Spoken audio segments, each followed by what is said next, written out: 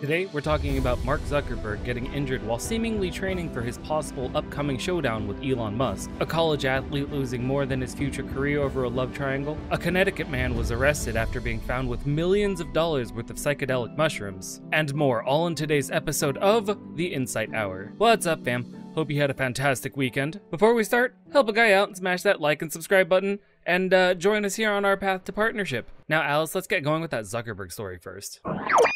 Mark Zuckerberg has suffered a torn ACL while sparring, an injury that has led to surgery. Despite the setback, he remains optimistic, expressing gratitude towards his medical team and support from his community. His involvement in martial arts isn't new. He's been training for some time and even won medals in a jiu-jitsu tournament. This incident comes amid playful banter with Tesla CEO Elon Musk about a potential cage match.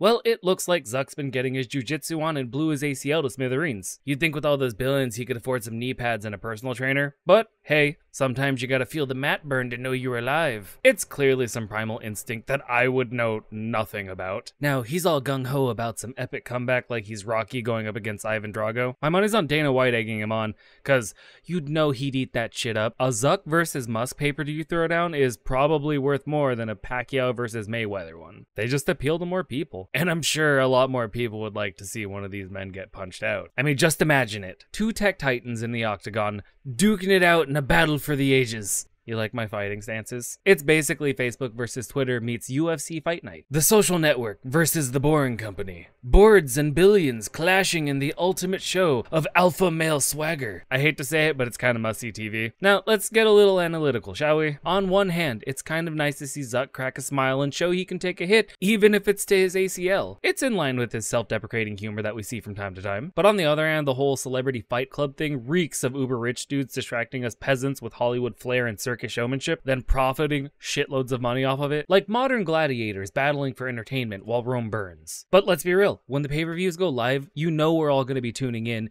even if it's just for the schadenfreude. There's something irresistible about seeing the masters of the universe stripped down and exposed. So, what deep wisdom can be gleaned from all this? Well, for starters, that the higher you climb, the harder you fall. Pride cometh before a torn ACL. Also, look before you kick, lest you hyperextend your own knee instead of your opponent's face. However you slice it, this Fight Club drama just has us all thirsty for more. It's just fight after fight after fight. YouTuber, CEO, YouTuber. I mean, like, will Zuck make a triumphant comeback? Can he take on Musk without shattering his other knee? Or will he be exposed for what he likely is? A coding nerd masquerading as an athlete. Well, grab the popcorn, because this train wreck's just getting started. Now, I gotta admit, I'm torn on the whole trend. Part of me wants to see what these geeks are made of in the ring, but another part wonders if it's all just smoke and mirrors. Yes, it is. Are we really witnessing prime athletic achievement here? Or is it just more useless entertainment and spectacle to distract us peons from the real issues of the day? It's that one. It's definitely that one. I mean, let's be honest. Coding Python scripts doesn't exactly make for a killer cage fighting skill. I mean, this isn't Mortal Kombat. Wonder what their finish me moves look like.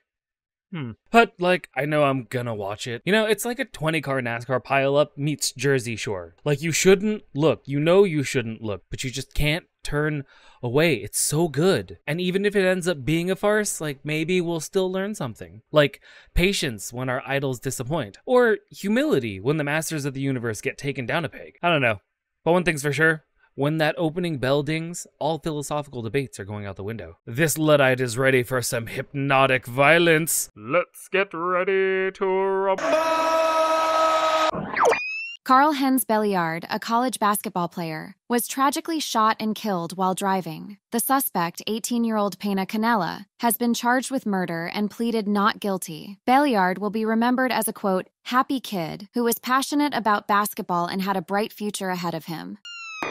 Now, from what we understand, Belliard, a promising college basketball player with dreams of making it in the NBA, was caught in a deadly love triangle that sadly cost him his life. As we process the devastating loss, we're left grappling with the usual suspects of questions. Things like what can be done to prevent similar tragedies like this in the future and the ease of access to firearms for teenagers. Though there are no easy answers, Belliard's death is just another example of the urgent need for society to address issues like domestic violence and conflict resolution. Teens can be, let's say, over-emotional at times, especially when it comes to their partners. years. A beloved son, teammate, and friend is gone now, leaving grief and pain in his wake. So let's honor Belliard's memory not by fixating on the circumstances of his death, but by celebrating the vibrance of his life. He was a talented athlete who lit up the basketball court and brought joy to his teammates and community. Another young life is gone now, and we have to share in the collective sense of loss. But from adversity, there's also an opportunity to grow by facing hard truths. Maybe mourn Belliard with grace, reflect with nuance, and however difficult, move forward with purpose. A 21-year-old Connecticut man, Weston Soul, has been charged with running a large-scale psilocybin mushroom operation out of his home. Alright, so our fungal visionary, Weston Soul, saw an opportunity that isn't just yet mainstream: therapeutic use of psychedelic mushrooms. Now, as it turns out, he wasn't just dabbling in a few magic mushrooms underneath a heat lamp in his closet. No, we're talking a full-scale underground operation with over 40 pounds of psilocybin-producing fungi. This guy went from amateur mycologist to Tony Sopranos meets Walter White overnight. Turns out he had converted his entire Connecticut home into a labyrinth of grow rooms with an elaborate setup of lights, humidifiers, and temperature controls. I mean, the man wasn't messing around. But in his enthusiasm, Weston forgot a key setup: making sure what you're cultivating is actually legal. I know, sucks. When the cop showed up at his not-so-humble psychedelic abode, Weston tried playing it cool at first. He claimed he was just having some gourmet mushrooms for personal use. Yeah. 40 pounds worth. Guess what?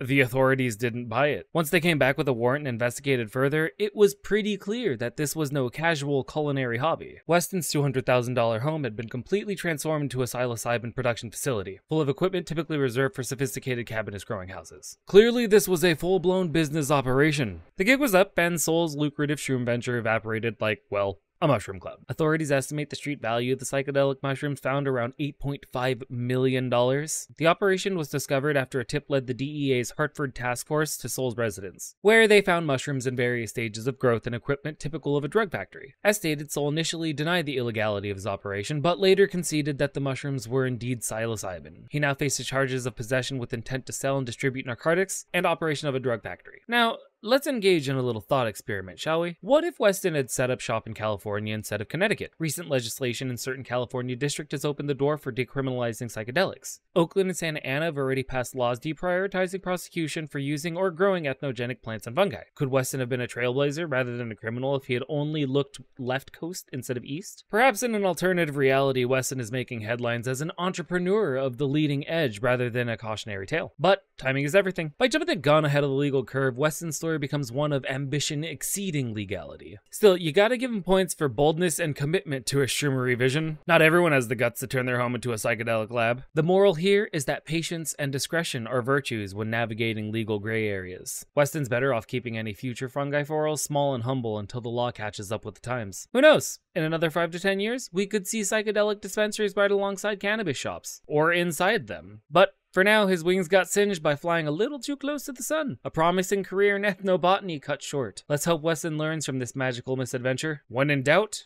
wait it out.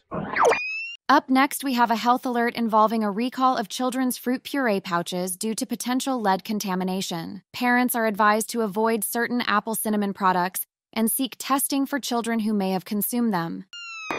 Alright, it's time to get to the core of this fruit snack fail. So we've got a real debacle here with lead-laced apple cinnamon pouches that are leaving a rotten taste in parents' mouth. Schnucks, Weiss Markets, and Wanabana are yanking products faster than hot potato on fire. A wise move when you've got toxic heavy metals on the ingredients list. You know, that's kind of a surefire way to spoil your consumer's appetite. Now you might be asking yourself, how does this happen in the first place? How does lead end up literally packaged and sold to families? Well, there are some theories out there that it may have seeped in through contaminated soil or irrigation. Perhaps it's an issue higher up in the supply chain, with the processing or manufacturing equipment tainted with lead particles and residue. Or it could be a contamination during transport or packing. However, it's not getting lead in food paired just about as well as orange juice and toothpaste. Unless you're into that, not shaming.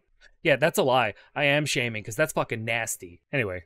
Speculating the origins doesn't do us much good now. The priority is protecting children's health and holding these companies accountable. Parents are understandably upset that these supposedly healthy snacks contain ingredients that could lead to lead poisoning and lifelong neurological issues if consumed regularly. Not exactly the kind of transparency and care we'd expect from our baby food brands. So what comes next? The companies need to get serious about how this happened under their watch and honest with the parents about the situation. Streamline food safety protocols, communicate openly, and ensure that produce is traceable from field to pouch. And if these precautions and quality checks aren't prioritized, well, I'm sure they can expect more sour feedback from disappointed consumers and regulators alike. I feel like I shouldn't have to say this, but when it comes to caring for kids, what we feed them matters immensely. Lead wreaks havoc on growing minds and bodies with implications that can last a lifetime if unchecked. So we've got to demand better from these people. Vote with your dollars and voice for authentic, health-conscious practices. Lead in snacks is an absolute no-go, and if companies won't clean up their supply chains, it's time to take our businesses elsewhere. Our mini and mighty ones deserve transparency, accountability, and the very best nutrition. This fruit fiasco leaves a bad taste, but also an opportunity to cultivate some positive change so all ingredients can feel good going in. You know, while we're on the topic of metals in our food, Tyson Foods has issued a recall for a batch of their dino-shaped chicken nuggets due to the discovery of metal pieces in the product. As it would seem, we have a prehistoric predicament on our hands. Tyson's Dino Nuggets, usually a kid's favorite, not a grown man's favorite. Kid's favorite. But they taste so much better, I don't know why. Have been contaminated with an unexpected ingredient straight out of the Cretaceous period. Bits of metal. Bum bum bum bum. Shocker. Not exactly the kind of iron you want to be in your diet. Now, any nugget hoarders out there with a bag with a Best Buy date of 9/4/24 need to dump that dino haul. Pronto. Tyson's recalling about 30,000 pounds of these Jurassic gems after reports of oral injury have surfaced. Talk about a blast from the past. It's the Bronze Age up in this bitch, baby. Finding random metal shrapnel in your food is always alarming. But in our T-Rex and Triceratops nuggets? Why, Tyson? Why? And here people are afraid of someone messing with their candy given out at Halloween. Looks like you can't trust the big companies, can you? And maybe your neighbor isn't the bad guy. Makes you sort of wonder how many of these foreign artifacts slip past quality control in the first place. While Tyson is taking action, this gnarly gaffe raises a few quite concerning questions. For starters, are we looking at an isolated incident, or is this just the tip of the contaminated iceberg? The people have a right to know what's going on in their prehistoric protein patties, damn it! It's time to take off the kid gloves and demand some dynamite! Transparency. Yep. Look, the bottom line is that when we serve up dinner, it needs to be free of non-edible surprises. The only mystery I should have to wonder about is how they pack so much flavor into one nugget. Next time, let's keep the recipe simple. Just poultry, seasoning, and I don't know, like ketchup or something. No ancient artifacts, please. But seriously, any amount of metal shrapnel or lead lurking in food is unacceptable. Or at least I think it should be. But I could be wrong. You tell me what you think. Clearly, we need better eyes on these companies and precautions to catch stuff like this before it ends up on our families' dinner tables. I mean, at least preferably. No one should have to check for fillings in their chicken nuggets. So chew on this, friends. We deserve better quality control across the board. Whether it's nuggets, snacks, juices, or pouches. Let's advocate for ourselves, damn it. Set better and clearer standards, then monitor the fuck out of them. We've evolved past minerals and metals in our meals. And on that, we're gonna call it for the day. We had a bunch of new subs join us over the weekend, so I just wanted to say, hello, welcome to the show. Glad you found us. Be sure to let me know your thoughts on anything we talked about today. And until next time, stay weird, stay safe, and I'll see you on Wednesday.